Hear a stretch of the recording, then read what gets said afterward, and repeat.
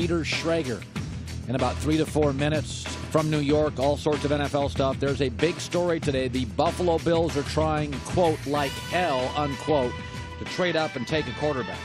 So what Buffalo wants to do is what the Philadelphia Eagles, the Super Bowl champs, did last year. Philadelphia started at 13. They made trades before the draft to get to 8. Remember, they traded a first-round pick and Kiko Alonso and Byron Maxwell. So they had 13, they moved to 8, and then they went 8 to 2, and they got Carson Wentz. That's what Buffalo, according to the story this morning, Jason La Canfora, CBS Sports, they want it. They've already gone from like 21. They've moved up to 12. Now they want to move up. Now the question is, how far does Buffalo have to move up? Well, it's real simple. They're not moving up for a left tackle. The Buffalo Bills are moving up for a quarterback. I believe it's either Josh Allen. I think they'd like a big, strong kid who can throw it downfield. I think they'd like to move into the 2 spot if Dorsey doesn't take Sam Darnold. I think they like Darnold. I would guess they like a big physical kid. So if you look at who's drafting ahead of Buffalo, they're in the 12th spot currently. We got little emojis here for the TV audience. Who's taking a quarterback and who's not? So we know the Browns at 1 and the Jets at 3 are. Nobody else needs one. Okay? But we also know there are 3 teams that could be talked into it. Giants at 2, Broncos at 5, and Dolphins at 11. They got quarterbacks, but either they're old, marginal, or kind of ineffective. Giants 2, Broncos 5, Dolphins 11. Okay, Buffalo's not giving up a ton of picks to get burned by the number 2 New York Giants. I will say this again. The New York Giants control this draft. They've got a new general manager. They're in a division where Philadelphia is stacked for years. In a division where Washington's got multiple star players. Kerrigan, Trent Williams, Josh Norman. High-end players, and now better at quarterback. They're in a division where Dallas has better personnel, 11 total picks, and only really needs an interior defensive lineman and a safety. Dallas is better than everybody thinks. You're not catching up and getting better with Saquon Barkley. This is a unique opportunity for the Giants to be able to get multiple picks from an absolutely desperate franchise. Buffalo doesn't, they don't have a starting quarterback now. So it very rarely in this league do you have an opportunity that a desperate football team calls you on the phone. And that you know they're desperate, and they know they're desperate. A lot of times, guy calls you on the phone. Well, we're really happy with what we have, but we are prospecting here. Buffalo's desperate. The Giants know they're desperate. And the Giants, according to stories, don't want a quarterback in a quarterback-rich draft. The Giants could use 5 new offensive guys. I like their young tight end. I don't want to pay Odell what he wants. Nate Solder's good. Arguably 4th best left tackle in that division. I like Snacks Harrison. Landon Collins is special. I don't know what I have with Eli Apple. The Giants have a lot of questions in a division with a loaded Eagle team and talented Washington and Dallas. I'm not mentioning the other NFC teams. Rams are stacked. Green Bay's got Aaron Rodgers. Seattle has Russell Wilson. San Francisco's now got Garoppolo. You want to change your roster, New York, this is it. Saquon Barkley's not solving those issues. So Buffalo, according to stories, would like to move up again. There's no way, in my opinion, they can risk a move up and not get to the number 2 slot where maybe Sam Darnold or Josh Allen, they take either, falls to them. I think they make it happen. I think it's smart. I thought it was smart what Philadelphia did. Very exciting. And with that, we go to New York via the Cowherd Global Satellite Network. Peter Schrager. All right, story comes out. You tell me legit or not that Cleveland is looking at Josh Allen number 1, meaning the Giants or whoever has the 2nd pick could get Darnold. Many presume the top quarterback prospect. Do you buy the story? Does it have legs? Oh, I'm buying. It has legs, but more importantly, Colin, it has an arm, and it's Josh Allen's arm. And, you know, I was at the owners' meetings last week out there in Orlando, and I'm doing every conversation I could possibly have around the league. And the thought was, okay, well, Jimmy Haslam was at the pro day for Sam Darnold. He was there with the family. Done deal, wrap it up. I do my mock draft. I say he's the clubhouse leader, Darnold number 1. I got texts from people within the Cleveland organization, almost snarky texts saying, wow, I'm glad you have a clubhouse leader because we haven't made our decision yet. The hay is not in the barn. They have not decided who they're taking number 1 yet. Here we are at April 3rd. I will say this. John Dorsey is the new general manager of the Cleveland Browns, one of the most respected personnel men in the entire NFL. He was the Kansas City GM last NFL draft. Who did he trade up 17 picks to get? Who did he give up future first-round picks for? Patrick Mahomes. Why? That big, beautiful arm. This guy loves a big arm, and if you look at the Cleveland AFC North, you are playing in cold weather environments. You are playing in Pittsburgh. You are playing in Cincinnati. You are playing in Baltimore. There is no reason why a big arm wouldn't be the most advantageous skill set. Yeah, Sam Darnold might be a great kid, blue collar, the whole thing.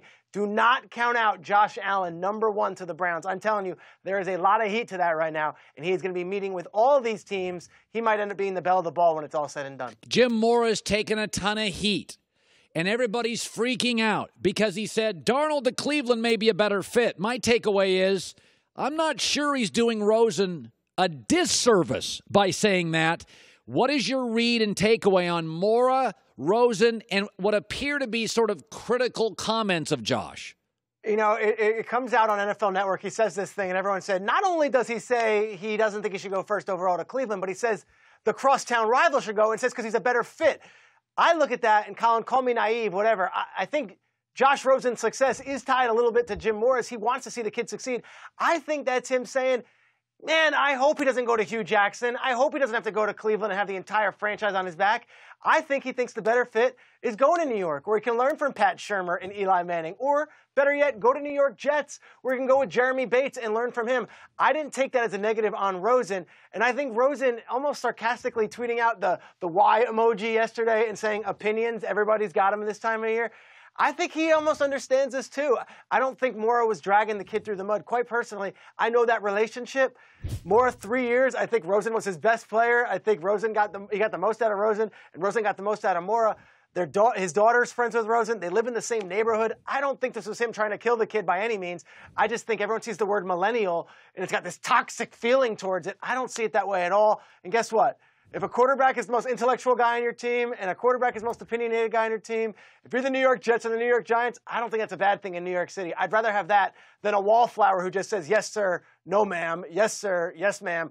I like the fact that he's talking about Rosen this way. And if going to Cleveland is a negative, fine, steer him elsewhere. He might be better off going to New York. All right, let's look at the draft board. We know who wants a quarterback, who doesn't. I believe Buffalo's doing what the Philadelphia Eagles did last year. I'm still surprised, and maybe they don't have the gravitas to pick, and Arizona's not moving up.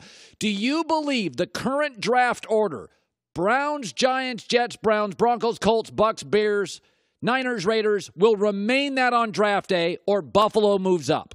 I think Buffalo's the biggest mover and shaker in this thing. And I look at free agency. You look at what the Arizona Cardinals did. They gave Sam Bradford $20 million. Steve Kyman's one of the most respected general managers in the league. They felt like if they got a healthy Bradford, let's roll. It's a one-year deal. What's the risk? Let's go for it. The Denver Broncos, before even Kirk Cousins met with them, gave Case Keenum a 2-year deal that he's going to be making $20 million next season. Everyone jumped out of the gates and said, let me get this free agent quarterback. The Bills, they laid back. They said, okay, let's see who's left over. A.J. McCarron at $8 million. That's a good discount. I think there are two teams to watch here. I think the Giants at number 2, you're right. I believe the Giants would be willing to trade down in this situation, but I don't think the Giants would be willing to trade down from 2 to 12. I think there has to be a two-way trade here. I think the Giants need to either trade down with Indianapolis first and then another trade with Buffalo, because I think the Giants, quite honestly, I think the Giants want one of those other guys if they don't go a quarterback at number 2. I don't think they want to miss out on Barkley, Nelson, or Chubb. So hear me out, Colin. I think there's a good chance that the Bills either go up to 6 and just take Baker Mayfield, and they're happy with that, and they sign off, okay, we got Baker Mayfield, we got our quarterback. Or the Bills play aggressor here and say, why don't we trade up with the Colts? The Colts trade down to 12. They give them the 12 and the 22, whatever. And then the Giants trade down with Buffalo from 2 to 6 as opposed to 2 to 12. And the Giants can still get a Saquon Barkley, a Bradley Chubb, or a Quentin Nelson. I do believe that the Bills are going to move up. The question is, do they have the draft capital to move all the way up to 2? They might have to trade even more to go up from 6 and then again up to 2. Brandon Beane, this is a guy who just traded away in one season, not even an offseason, gave away a former number 4 overall pick, Sammy Watkins, saying we don't need him. Marcel Darius, former number 3 pick, saying we don't need him. All focused on the 2018 draft. The Buffalo Bills have 6 of the top 100 picks. I would be shocked after waiting out and not being a big player in the free agency game at quarterback and saying, give us whoever's left over. A.J. McCarron, great. I believe they're all in on the draft. And knowing Brandon Beane, he is not scared of taking a big swing right here. One last note on that one, Colin. Dave Gettleman, GM of the Giants, number 2 overall pick, who worked under him in Carolina for many years, Brandon Beane. These guys have a very close relationship. They know each other well. I wouldn't be shocked if the Giants and Bills figured something out some way, somehow. Finally, Odell Beckham. The media loves him. Doesn't mean general managers do. They don't like annex, and he is a fragile perimeter player. He's not a left tackle. He's not a quarterback. He's not a signal caller on defense. There are limitations, even to a Julio Jones, on producing W's. So I look at Odell Beckham, and I think I'd give up a first-round pick for him. I think, is his name out there still? Is there a chance he wouldn't be a Giant by the start of the season? There was actual smoke to that fire. I'm not going to put out that smoke at all. Throughout the entire owners' meetings, I was talking to actual general managers face-to-face, and they're like, oh, yeah, no, like that's a very interesting deal. And I can tell you that multiple teams did reach out to the Giants. No trade got done. It might be shot. The one thing that no one's talking about, everyone's saying, you can't trade Odell, you can't trade Odell. If Antonio Brown was on the trade market, I am telling you 32 teams would line up to trade for him. If Julio Jones is on the trade market, 32 teams. DeAndre Hopkins, 32 teams. Odell Beckham was pretty much told no one is untouchable on the Giants, and 32 teams did not reach out for Odell Beckham. 16 teams did not reach out for Odell Beckham. A few teams, they searched around. They dug around and said, what's it going to take? We kind of got what the market was, and it kind of got cold. I would just say this. A guy entering the final year of his contract who has already said that he wants to be paid like a quarterback and has already said he might not take a snap the entire preseason, and a guy who's living in L.A. and enjoying living in L.A. this offseason, has not been a wallflower in L.A. this offseason, might not have the same trade value as some of these other wide receivers. I would just say what the media and the fans think of Odell Beckham's market value might not be the same around the rest of the NFL. Thanks for watching. Subscribe here to get the latest from the show. Also, be sure to check out more of the best clips from The Herd or go watch a few segments from our other shows on FS1.